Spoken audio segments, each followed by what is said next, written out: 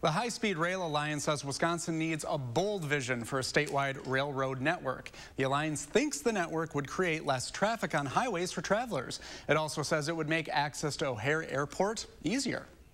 The more that we can make travel possible, the more that people will travel and the stronger our economic and family relationships will be. And trains make it easier to travel, safer to travel, more productive. Right now, the state has one of the nation's most successful passenger rail lines with Amtrak's Hiawatha.